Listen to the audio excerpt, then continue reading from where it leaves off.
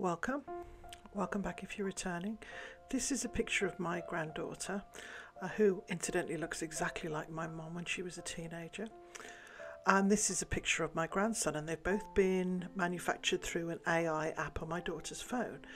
Now, I saw these pictures, and of course it's altered the children to make them look older and fit in the era that you ask for in the photograph. This is a picture of me in the late 80s, supposedly. I sent a picture of myself, and this is me as the Queen of England and me when I was Jane Austen. Now, this made me think a lot, and I started to think about faux, fakes and dupes and how we use them every single day. I'm not talking dyeing your hair, false nails, false eyelashes. I'm talking about decor and home decor. We did it in the last house. We made our garage into a pub. I make Delft tiles out of paper. We have shiplath walls. We have stone fireplaces, in new builds, Cotswold stone. So we all do it to achieve a look that we want, that normally we can't afford. This is a big one. Edwardian encrusted paper was popular, obviously, in the late 1800s. This is the original in an 1800s home. I tried to achieve this look in my house here. And what I did was I took the historic colours, and then I used this anaglypta paper to give the appearance of. Now, this Lincruster is very expensive. It was expensive at the time. It's very expensive now. So because when you think about home decor, it tends to be fashion. So things come and go. Unless you're staying in your house and you know you're going to keep this paper forever, you don't want to spend a fortune. So I did this and then added the decor, so the William Morris prints especially, which is very turn of the century, early 1900s. Even the old phone adds to the look. But we do this over and over again in our homes, and there's nothing wrong with it, but it's how we've adapted to get the things that we want within our ability, put it that way. French have a term called trompe-l'oeil. It's fooling or deceiving the eye, and it is when something is painted and you're seeing it in depth rather than a flat surface, so you're fooling the eye. This is something that a lot of us do, and it's becoming more and more popular. For example, brick walls, real brick walls, and we want the same look in our homes. So in my case, I had peel and stick tiles. Of course, it's not as good as the original, but it's added depth and it's added warmth to the room, and it's given that sense of more the style that I wanted. So it is an older house, but there is not a brick wall. This is not an outside wall, so you can achieve that faux look again quite cheaply without having to knock the wall down and rebuild it.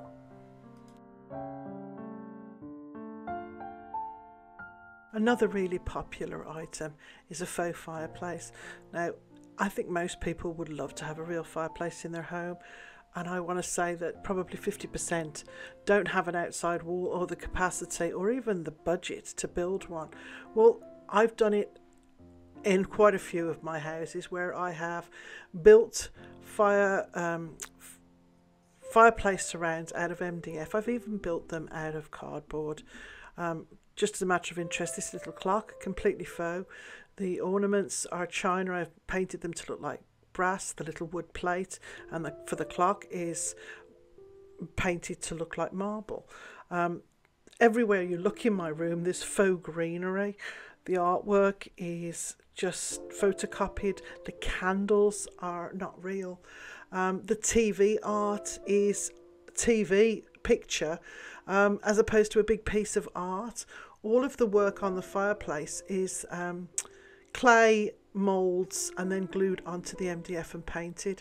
These are just tiles that I picked up, the vintage tiles that I picked up years ago, and the actual fire insert was a $10 find many years ago from Canadian Tire. But they are, put them all together and you've got something that looks as though it may have been in the house for many years, if not original, and it's cost a fraction of the cost. And because it is faux or unreal, it can go on any wall and it can move from house to house. The vintage dupes continue in the master bedroom with the DIY French trumeau mirror. These were very popular in the 17th century. I have made a canopy style bed with the curtains to duplicate the French tester beds. Again, I've got chandeliers that I've made. Half of them are not working, but they certainly look the part. I have my own interpretation of a rogues gallery, which again, along with my trophy wall, it's in keeping with history and the style that I want, but obviously without killing any animals and at a fraction of the cost. So let me show you some of the latest fake DIYs that I've been making. This is a little white teapot that I picked up. I think it was 50 cents. It's been sitting in my cupboard for ages. It was very dusty, so I gave it a really good clean, and then I thought I really wanted to see if I could make something that sort of looked along the lines of the blue transferware. So I have this lovely paper now. I've cut out some shapes of the flowers, and I'm going to stick them directly to the teapot with some Mod Podge decoupage. Now, because the teapot's white and because the paper, the background is white, this is going to work better than it would if the teapot was another colour. But you can see I am literally just pasting it directly on, and then I'm putting the whole, covering the whole thing with a waterproof decoupage, and there it is. It looks so pretty in my cabinet.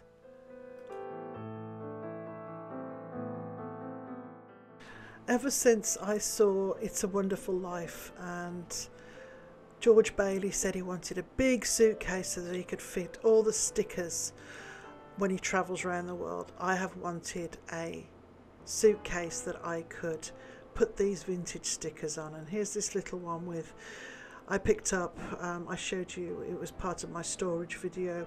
I keep my linens in the kitchen, but it is such a beautiful suitcase. It started with its own little Jamaican sticker, and when I got these postcards I thought they would look perfect as to give the impression of travelled stickers from different locations around the world. So I've picked out the ones that I've wanted, and then another part of my miniature set that I got, I've also stuck them on as well. So again, all I've done is I've taken the Mod Podge, I've given it a good coat on the back of the postcard, pressed it down properly, and then just gone over it with another layer on top, being careful to wipe it away from the leather because I don't want to ruin the leather.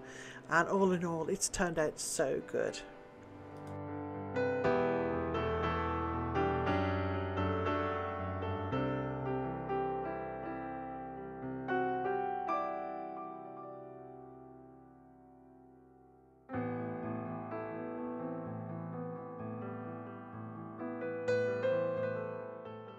Now, a hall tree is something obviously a lot of people have, but I've wanted one for a while. I've got one in my house in France, a little one. I'm going to obviously do that up when I get there, but I've seen it staged on Homemade Vintage. This channel is so good. This girl is an absolute genius with her vignettes.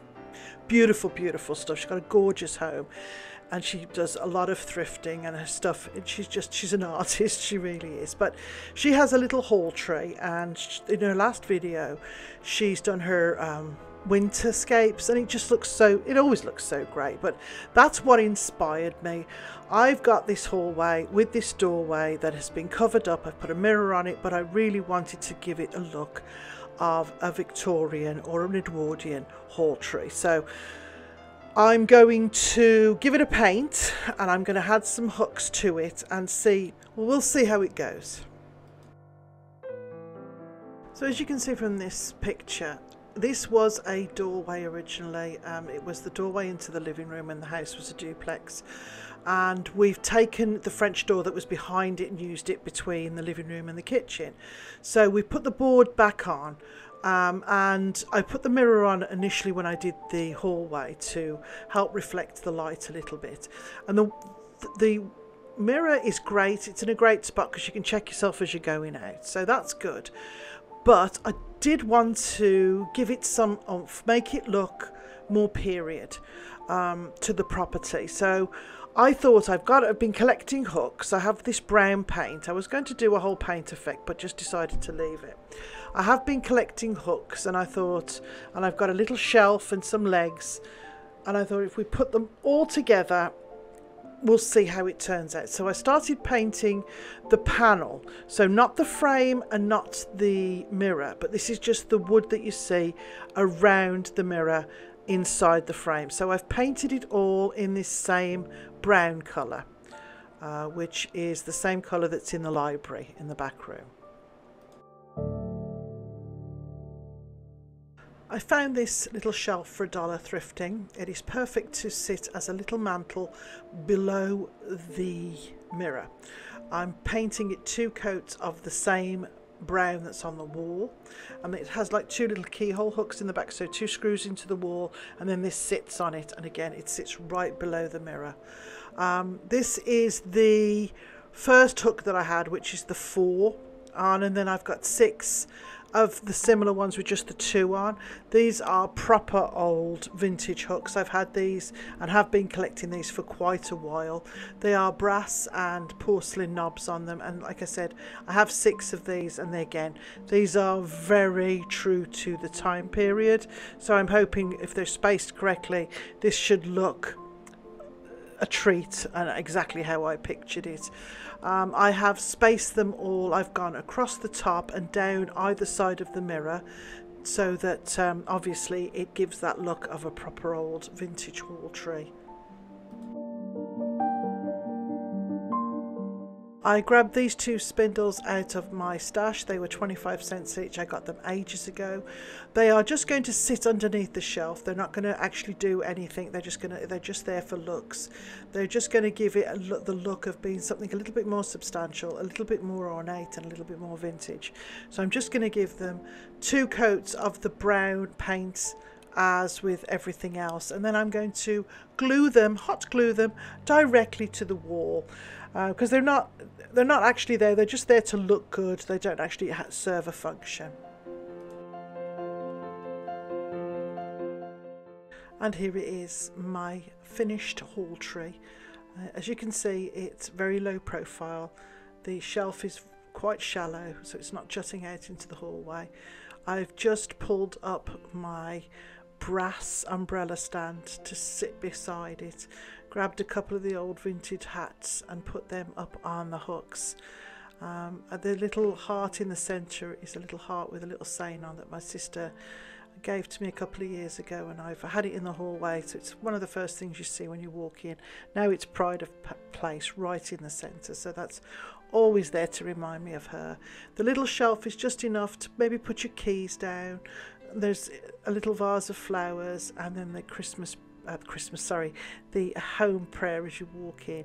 So it's got everything there just as you need it.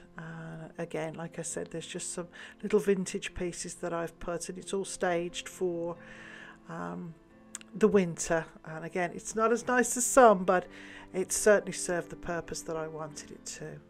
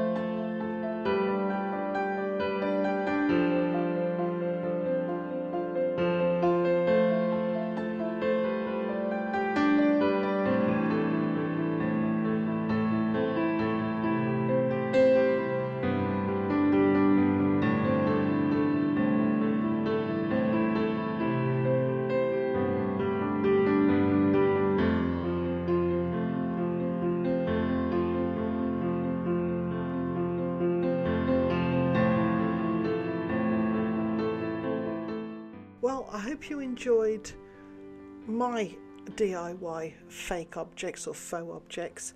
Thanks so much for watching. Let me know what you've got around your house that you think is fake or faux, or whether you're completely and utterly authentic and everything you've got is 100% real with no substitutes. Have a great week and I'll see you next time.